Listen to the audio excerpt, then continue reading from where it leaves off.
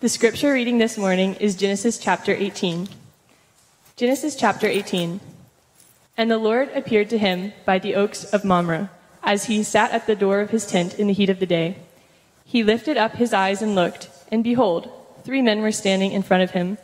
When he saw them, he ran from the tent door to meet them, and bowed himself to the earth, and said, O Lord, if I have found favor in your sight, do not pass by your servant. Let a little water be brought, and wash your feet, and rest yourselves under the tree, while I bring a morsel of bread, that you may refresh yourselves, and after that you may pass on, since you have come to your servant. So they said, do as you have said. And Abraham went quickly into the tent to Sarah, and said, Quick, 3 seahs of fine flour, knead it, and make cakes. And Abraham ran to the herd, and took a calf, tender and good, and gave it to a young man, who prepared it quickly. Then he took curds and milk and the calf that he had prepared, and set it before them. And he stood by them under the tree while they ate. They said to him, Where is Sarah your wife? And he said, She is in the tent. The Lord said, I will surely return to you about this time next year, and Sarah your wife shall have a son. And Sarah was listening at the tent door behind him. Now Abraham and Sarah were old, advanced in years. The way of women had ceased to be with Sarah. So Sarah laughed to herself, saying, After I am worn out, and my Lord is old, shall I have pleasure? The Lord said to Abraham, Why did Sarah laugh and say, Shall I indeed bear a child, now that I am old? Is anything too hard for the Lord? At the appointed time I will return to you, about this time next year, and Sarah shall have a son. But Sarah denied it, saying, I did not laugh, for she was afraid.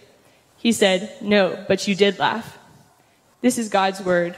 It is true, and it is given out of his love. Thanks be to God. You may be seated. Good morning. Before we go to prayer and then back to this text, I want to answer a question that I thought we had answered, but evidently we have not. Where in the world is Jeff Grant? And I assure you, he is not with Waldo. He is on paternity leave, something our human resources team generously gave fathers of new babies is a paternity leave. So Jeff and Chelsea welcomed Daphne into the world about 3 weeks ago, and so they are just in a time of rest and enjoying their new addition to the family, and he will be back with us soon enough. Matt and Anna Gillespie are also beginning this journey, although I saw them walk in. Talk about commitment to the gathering of the Lord's people on the Lord's Day. Awesome. So Anna was due this past week, so any minute now, but please wait till the service is over. But I will say this is one of the best rooms to be in for any medical issue whatsoever. Sarah's ready to go if need be. But please, seriously, wait until after the service is over. So anyway, I wanted to update you on that. Tomorrow morning, Lord willing, our college minister, Martine, and Pastor Roddy and I are going to fly out to Indianapolis, and we're going to be attending the Gospel Coalition Conference there. I'm asking for prayer because we're going to represent a church planting organization that we partner with called Neapolis, New City, from Acts chapter 19. And then Roddy will be speaking on a panel there, so you can pray for him. But we're also going, because we are going to try and network with some folks about the potential of a future children's minister. And that is a great need. God's in control. But if you would pray for open doors and divinely appointed conversations, that would be very much appreciated. Okay, let's pray. Holy Spirit, we desperately need you. We need to understand spiritual truth with spiritual hearts, and only you can do that. And I pray for hearts that are hospitable to the Word, hearts that are ready to be transformed, hearts that are prepared to repent of sin that comes to light in terms of this passage, misplaced trust, brokenness. I pray for hearts that are ready to encounter Jesus. In fact, I pray that you would deign to use the preacher this morning who is very fallen and finite. Help him to get out of the way so that we see Christ and only Christ. And may we be drawn to him. It's in his name we pray. Amen. His name was Daniel, and his mom got a new job. So they packed up their stuff in their old station wagon, and they headed across the country from Newark, New Jersey to Reseda, California, where Daniel was going to start a new life in a new high school as a total outcast. He went from Newark, inner city kind of life, to this collar-popping, Varney-wearing, Jimmy Z short-wearing Southern California high school. And he began to stick out like a sore thumb. In fact, the cool kids started to pick on him. And one fateful Halloween party night, when he started to flirt with the wrong girl, he got beaten up by these guys that spent their afternoons training at a dojo in town. But out of the mist came the shadowy figure, a figure that we had seen around because he was the caretaker of the apartment complex that Daniel and his mother lived in. And this little guy named Mr. Miyagi saved the day, rescues Daniel, and goes and helps him heal up, at which point they start a relationship. Because Daniel didn't have a dad, so Mr. Miyagi is going to train this guy not only to be courageous, but to be noble. And he's going to do that through the medium of karate. Now, those of you who are old like me realize I'm talking about one of the most fundamental movies from the 1980s, The Karate Kid. And so the story goes that he's training, and there's so many spiritual illustrations from this movie. But I'll just talk about one in particular. It's the last scene of the movie. Daniel's trained up. They're in a karate competition. He's up against Johnny, who is the main antagonist of the story, and Johnny is whooping him pretty bad in this final meet, and the coach of the enemy dojo, is this merciless former Marine, and he wants Johnny not just to win the match, but hurt Daniel, or Danielson, as I should say. And you're just like, oh man, Danielson's bruised and beat up, and it's this final moment. They're ready to match each other. The referee is about to start the match. And then Daniel goes into the crane. And I'm not going to do this because I'm going to pull a hamstring, of course, up here. But the match starts, and he goes, and the music is building. And Johnny, by the way, doesn't want to do this, right? He even feels bad, but his coach is commanding him. And he moves in through the air, and then whack!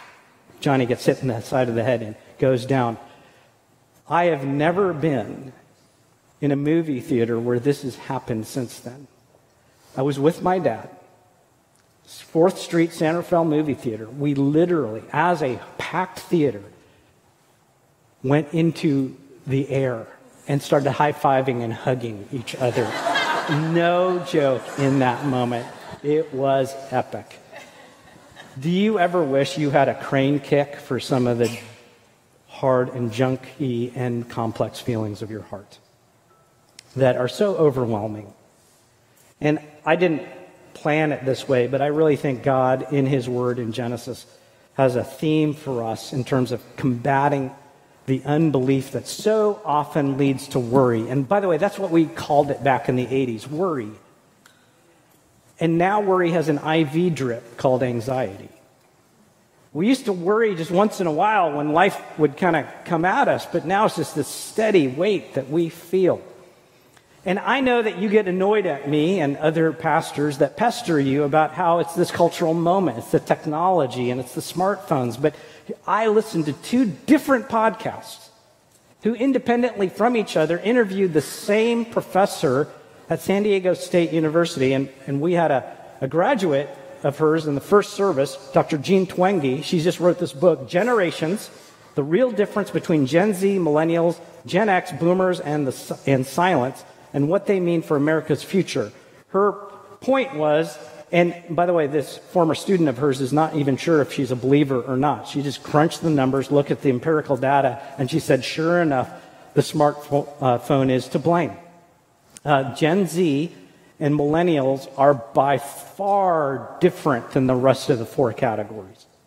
They are the most confident, self-assured, and most anxious of all those six generations, largely because they don't know what to do with all the information coming at them at the same time, especially the bad news. So here we are with the steady IV drip of all of that stuff leading us to anxiety, what we used to call worry. And I think we have a passage this morning that gives us a crane kick to that worry. And I feel like if we can talk about worry, we can talk about the IV drip that leads to anxiety and doubt and all of these other things. So here's the question I want to answer from our passage this morning. How do we confront worry? How do we confront worry? There's three answers from Genesis 18. Number one, we live faithfully in the day and place God puts us. Number two, we abide in the ability of God Almighty. And third, we trust that God will clear the way. So first, we live faithfully in the day and place God puts us. Verses 1 through 8. We're not long after chapter 17. We know that because God reiterates the promise that Abraham and Sarah are going to have a child within a year. And there Abraham is as a Bedouin living in tents by the oaks of Mamre, which he's been near for a while. And he's hanging out, but he's not just hanging out, he's waiting, right? He's waiting and longing. God has made a promise. So his heart is looking at the horizon, and then suddenly 3 visitors arrive. Verse 2. And they're off for a while because he's got to get up and run. And here's the thing. In the ancient world, old men do not run. It is shameful. It's disgraceful. Unless you're waiting for God and you realize that God has come into town. And so he runs out. Who are these 3 guys anyway? Well, from chapter 19, 1, we know that 2 of them are angels. But throughout this text, it is clear one of them is the Lord. And I am not exactly sure how this works because there's only one incarnation. Only one God taking up residence in human flesh. But in some form, somehow, one of these guys is the Lord himself. And so there he is, Adonai, my Lord. And one of the things I want us to notice about Abraham's response is that he is hospitable. He is hospitable. He runs to greet them. He gets the kitchen going. He is racing about. He is taking care of them. The thing about worry is it makes us self-focused, inward, self-pitying. Abraham, to the contrary, is believing God. And because of that, he is freed for his day. He can focus on today and the things in front of them. These 3 guys, he can love well. Sometimes selfish worry makes us wave God off, in fact. Sometimes we're looking down at our feet, moaning and groaning. So when God shows up, we don't even see him. But Abraham is hoping, he's believing. And when he sees the Lord and his 2 servants, he is off to the races to bless them. By the way, chapter 19 is a contrast story. Chapter 19, among other things, is about a civilization that is inhospitable. We focused on the sexual brokenness of chapter 19, and that is definitely part of it. But both inhospitality and sexual brokenness are a result of the greater problem of idolatry and ungodliness. And that's going to factor in on the last half of our chapter.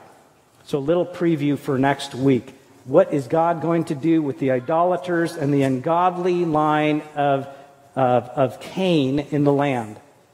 So here's the thing that we see Abraham doing, is he's believing God for his long-term future so he can be faithful in today, which allows your heart to be occupied with good things so your heart isn't just focused on the things you can't control, which leads to that worry, right? So he's living faithfully in the day that God has given him. The second thing to confront worry, and this is the main thing, so not all these points are equal. I want you to, if you've only got enough energy to stay awake for 10 minutes, this is the 10 minutes, okay?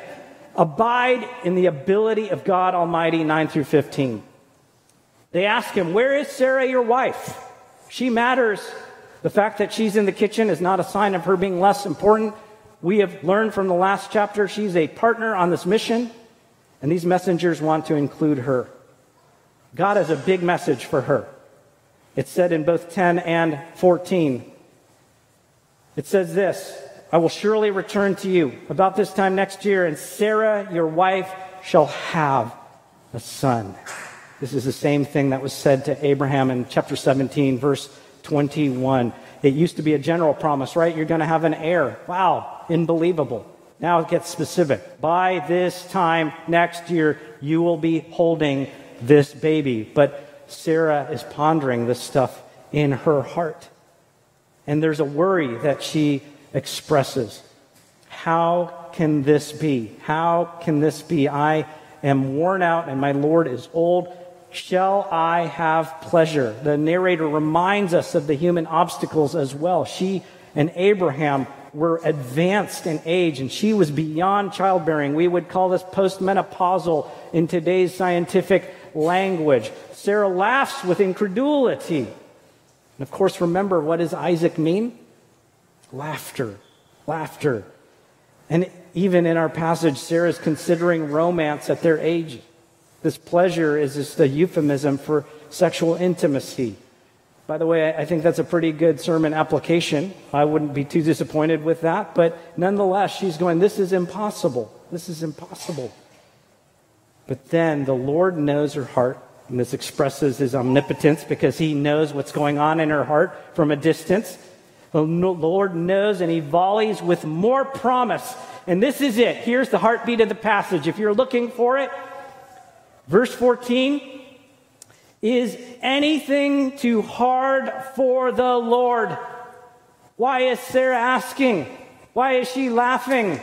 Is anything too hard for the Lord? There's an implied answer to that. So let me ask you the question. Is anything too hard for the Lord? No. Okay, you answered it the way we often answer it every day in the slog. So answer it the way it should be answered. Is anything too hard for the Lord?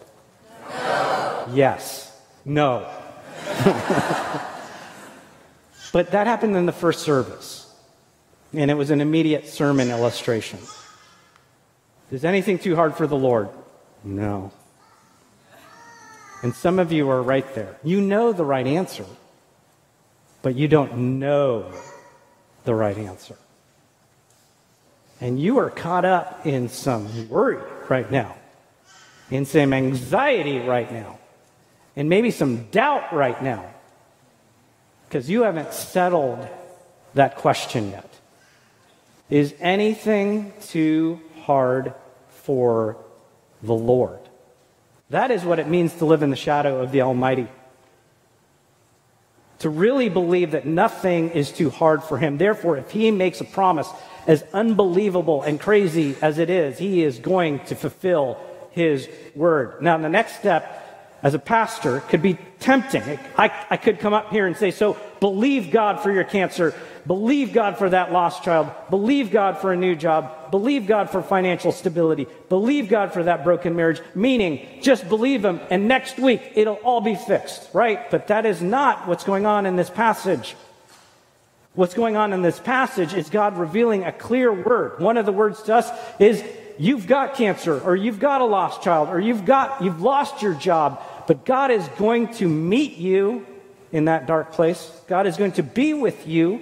He's going to provide everything you need every day, everything you actually need every day. The next step is believing God can heal those things and restore those things, and he might in this world, but one of the things that we need to believe is that he will restore it one day in full, in the final assignment. The next step is believing what God has said in his word. Sarah and Abraham did not self-create the story of Isaac. That's really important. God told them. God told them. It was his clear word and his clear promise. So the application for us is to go to the word. What has the word said? What has the Bible clearly promised to us? And then you can rest in that. And some of it's crazy still. But you say, is anything too hard for God? The other thing I want to note here is the connecting of dots. The promise of Isaac is what leads to the promise of a nation, which leads to Jesus. No Isaac, no Jesus. Again, it is super important not to be self-oriented and individualistic as you consider God fulfilling his promises to you. He loves you, yes, but his faithfulness to you is also connected to his faithfulness to millions of other people across time and space. Right? So this is, I think, reassuring. God is going to do his work in your life because his work in your life in some mysterious way is connected to his overall grand story and ultimately to bring Jesus back. That's pretty mind-blowing. But in this story, of course, he's going to be faithful to bringing about Isaac because Isaac will lead to the nation and the nation will lead to Jesus and Jesus will lead to your salvation in this room right now. And so what is God's word to us when we go through moments of worry? Trust me, he says. Jesus is Lord over this. Jesus is at work in this. Jesus will hold you in this. Jesus will be back to redeem this soon and very soon. I was with a friend on Friday evening, and he was exhorting me and encouraging me with an image that I have heard before, but it was just good to hear again. He said, picture a tapestry, and a beautiful tapestry, woven art, but turn it around. What is on the backside of a tapestry? Have you ever seen it? It's just all these threads and cords and mishmash and knots. And right now in this world, we see the back of the tapestry.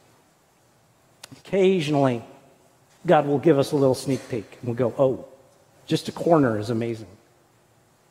One day we will see it. I would argue if you read the book of Revelation, you get a little preview.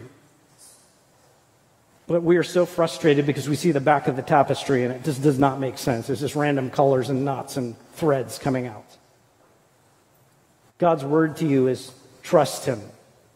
One day you will see the front of the tapestry and it will be amazing. It will make all of this make sense. So what do? You put it in the hands of the Lord. You put it in the hands of the Lord. Worry is about holding things only God can hold. Listen to how King David puts it in Psalm 131. O Lord, my heart is not lifted up, my eyes are not raised too high. I do not occupy myself with things too great and too marvelous for me. But I have calmed and quieted my soul. Like a weaned child with its mother, like a weaned child is my soul within me. O Israel, hope in the Lord from this time forth and forevermore. This is what I know about a weaned child. It is weak. He or she is frail and insufficient. Knows that, and so home is in mama's lap, falling asleep. Mom will take care of it. Our God will take care of it. You put it in his hands. You put it in his hands.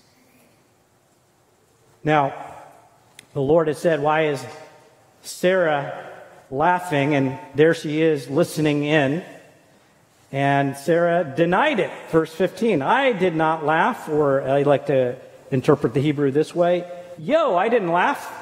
And the Lord said, yes, you did. And I can imagine the Lord thinking, but Sarah, I love you so much, and I'm going to keep my word. So abide in the ability of God Almighty. Now, for time's sake, we didn't have this read for the scripture reading, but I want to briefly cover the last part of this passage, 16 to 33. And here is the final third way we confront worry. We trust that God will clear the way. Let me just read 16 through 21. Then the men set out from there, and they looked down towards Sodom, and Abraham went with them to set them on their way. The Lord said, shall I hide from Abraham what I'm about to do, seeing that Abraham shall surely become a great and mighty nation, and all the nations of the earth shall be blessed in him. For I have chosen him, that he may command his children and his household after him to keep the way of the Lord by doing righteousness and justice, so that the Lord may bring to Abraham what he has promised him. Then the Lord said, because the outcry against Sodom and Gomorrah is great and their sin is very grave, I will go down to see whether they they have done altogether according to the outcry that has come to me, and if not, I will know. So this seems like a weird gear shift. I'm reading this and I'm going, how did we get from the three guys and the promise of a son and Sarah being encouraged, and suddenly we're off to Sodom and Gomorrah?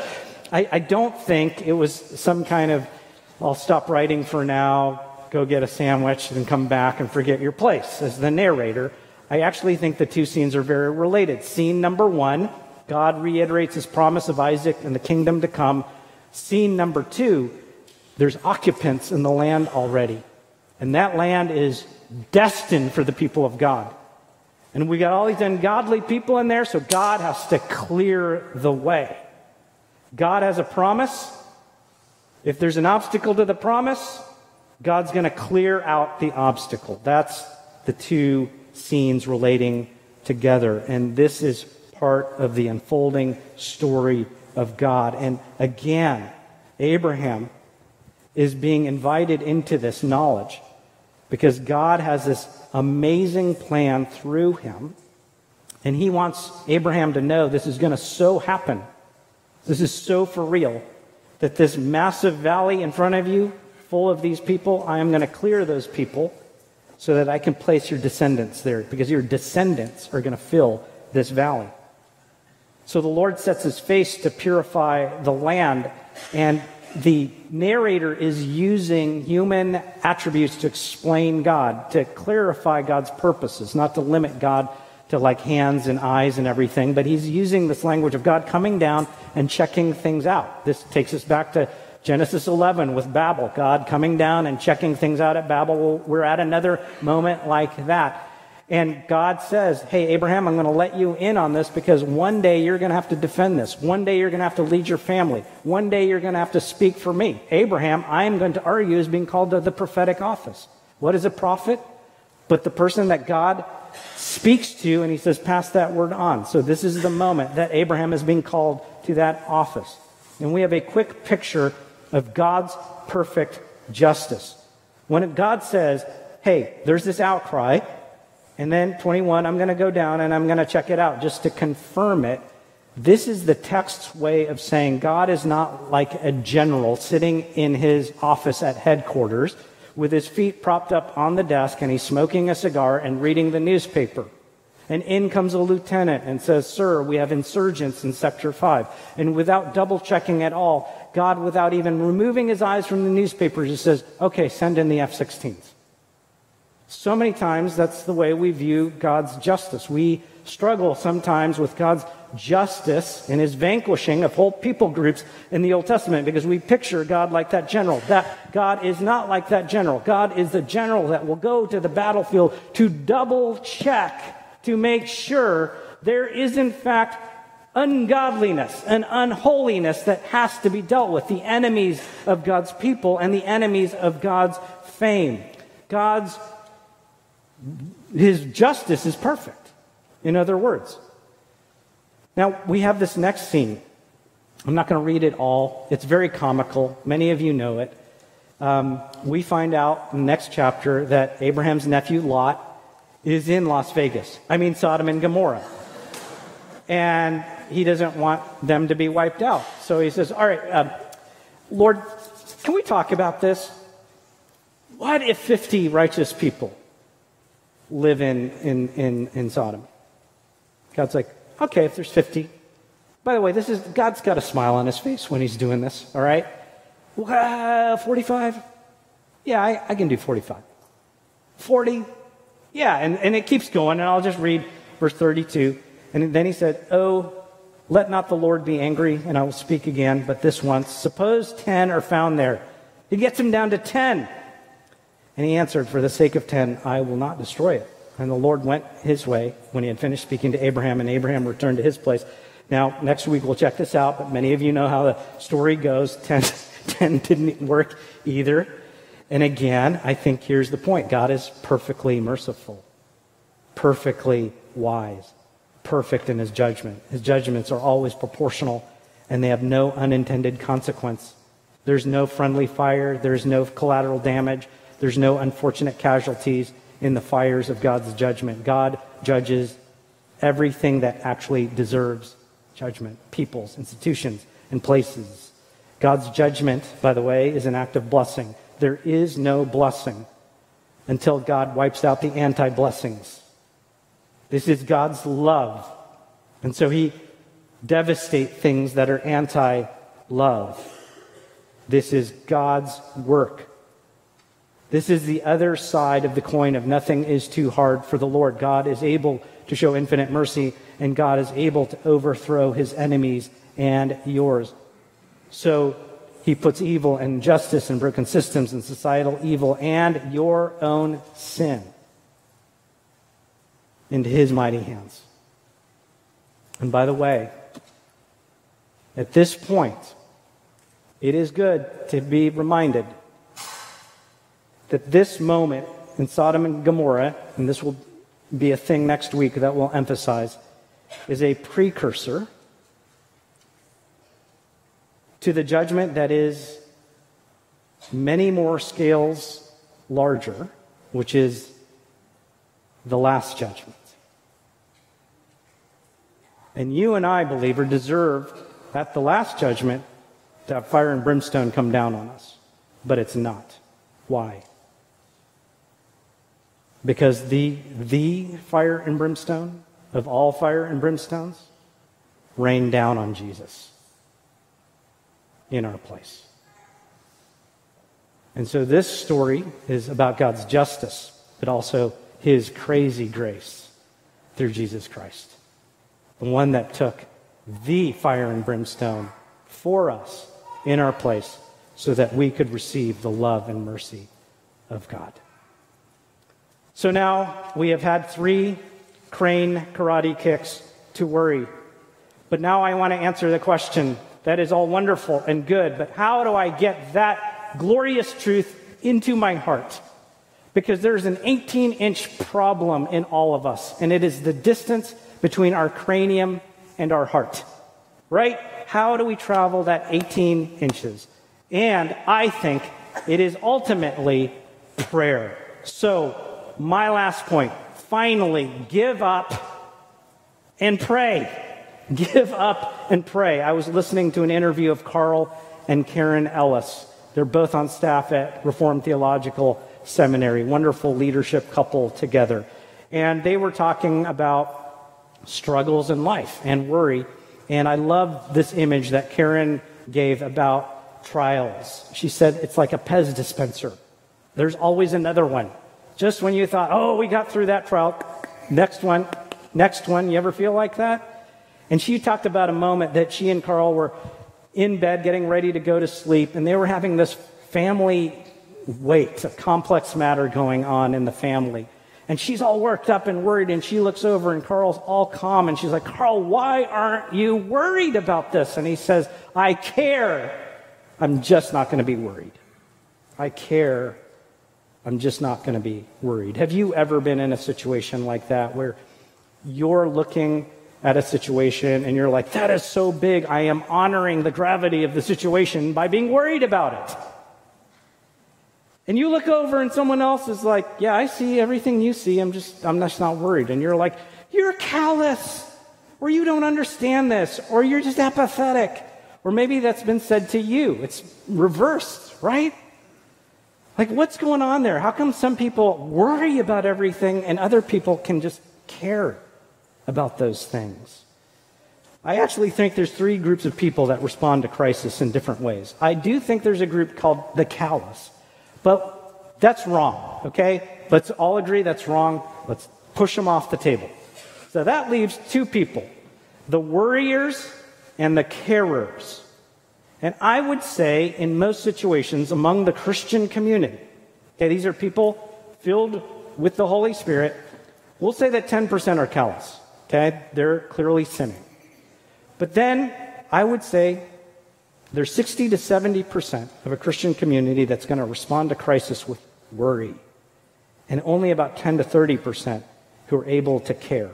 What's the difference between a worry and a care? Someone who worries, they see the problem, but they don't see God. They see the problem, but they don't see God. And so they become demanding, and grouchy and accusatory, and the ultimate solutions are often found in human solutions and institutions. They often become legalistic, putting words in God's mouth and binding the conscience with things that are not taught in the Word. And here's the technical term for it. They are just not fun to be around. Okay? Then there are the people that are caring. They see the problem. They do. And they see God. And they see God. They are burdened but not bitter. They are grieved but not grouchy. The solutions lay in heaven coming to earth. Let me say that again. The solution is heaven coming to earth. And I do believe in this time that a little bit of heaven drips onto the earth. And we should seek that. Absolutely. God wants a little bit of heaven to drip onto the earth in your life and in the Bible Church's life and through the Bible Church to the triangle and beyond. Absolutely. But the fullness of heaven will not come until the final day. And those who care are okay with that. And they're okay with that because that is clearly taught in the Scriptures. When I was in middle school, I had a Daniel son-like journey.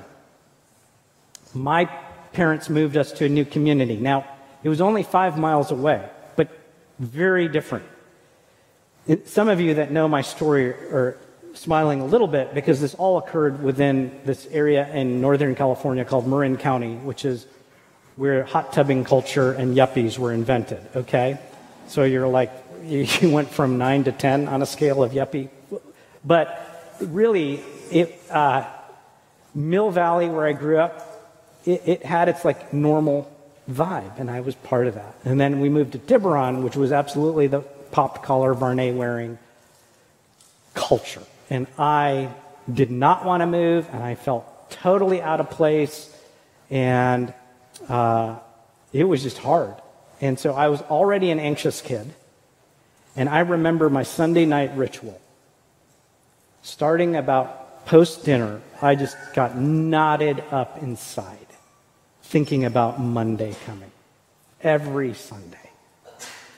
Oh, I can still feel that to this day. And it got really bad, and I came to a crisis point. I knew that I either had to drown or give up. And you're like, what's the difference between those two?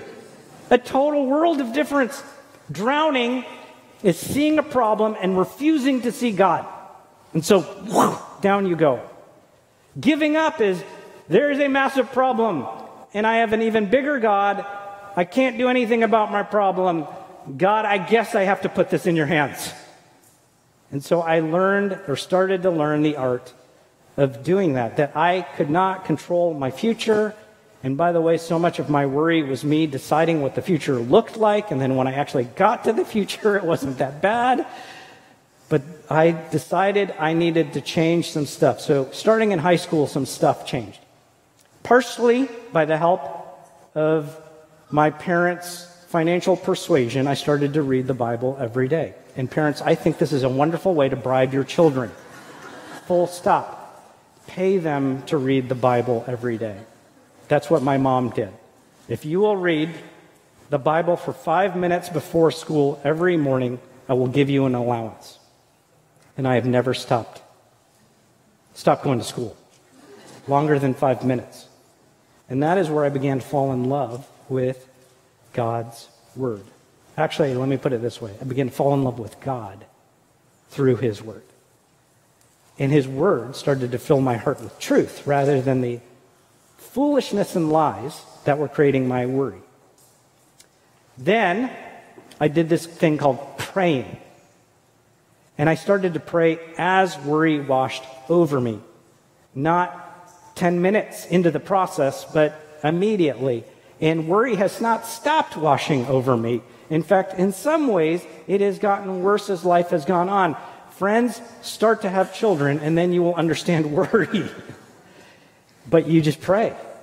You pray. One of the things about this story that we cannot forget is that Abraham and Sarah were in the presence of the Lord.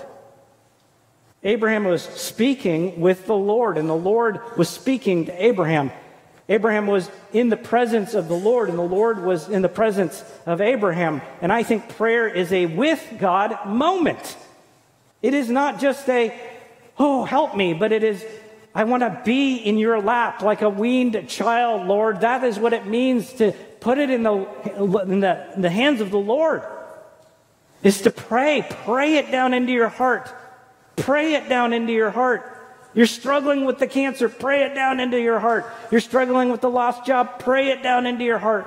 The lost child, pray it down into your heart. Whatever it is, pray it down into your heart. God has always met me there. Always met me there. And so can I suggest some application? That whenever we gather at a formal event for the Chapel Hill Bible Church, we pray, and not just to open the ceremonies. We pray. We pray for things that God must do and will do that are beyond human capability. Like we're praying that we will be a church that equips you to serve Jesus well, that forms a community based in the love of Jesus, that reaches the triangle and beyond. That's impossible unless God is in it. And we pray.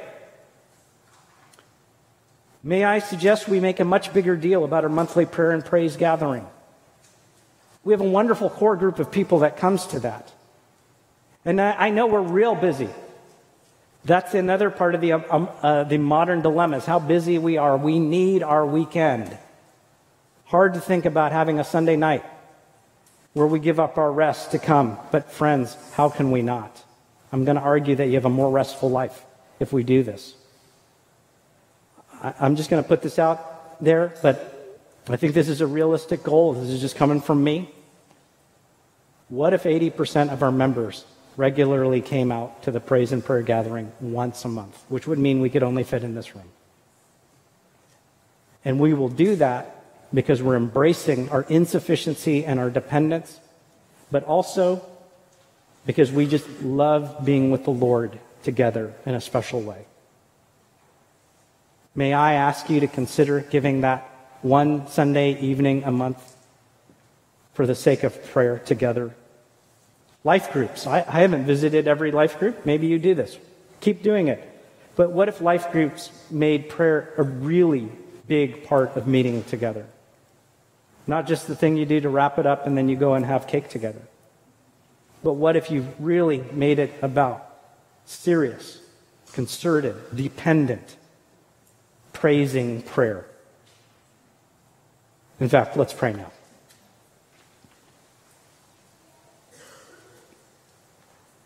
Lord, just like the bargaining scene between Abraham and God, I know ultimately no human being changes your actual plan. You can do anything without us. But prayer is your invitation to be with you in your lap. As we give you our need, and we give you our brokenness, and we give you our sin, and we give you our hopes. Thank you for the gift of prayer. So now I believe that you are going to work. There are people in this room who are struggling to answer the question, is anything too hard for the Lord? Now, by the power of the Holy Spirit, prove to their hearts the answer is no. A resounding no, an eternal no. Nothing is too hard for you.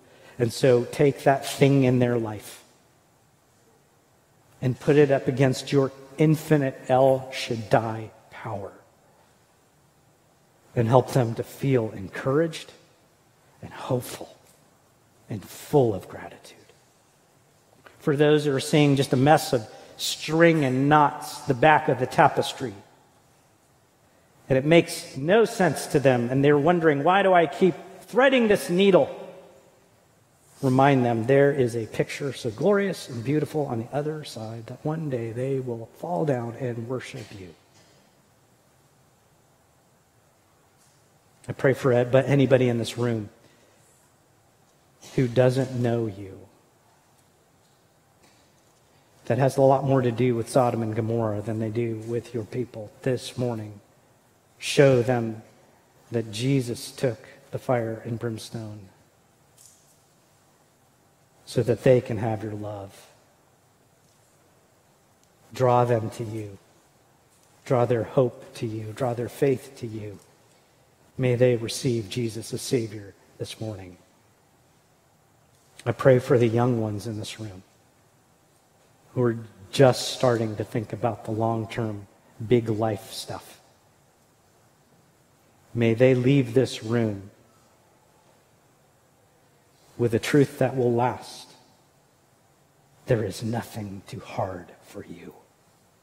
There is nothing too hard for you. And Lord, I pray that we would, in fact, become a deeply prayerful church. Because we are so dependent. We are so needy. And we so hunger to be with you. Lord, thank you in advance for the ways that you are going to answer this prayer. And I pray it in the beautiful and glorious and powerful name of Jesus Christ. Amen.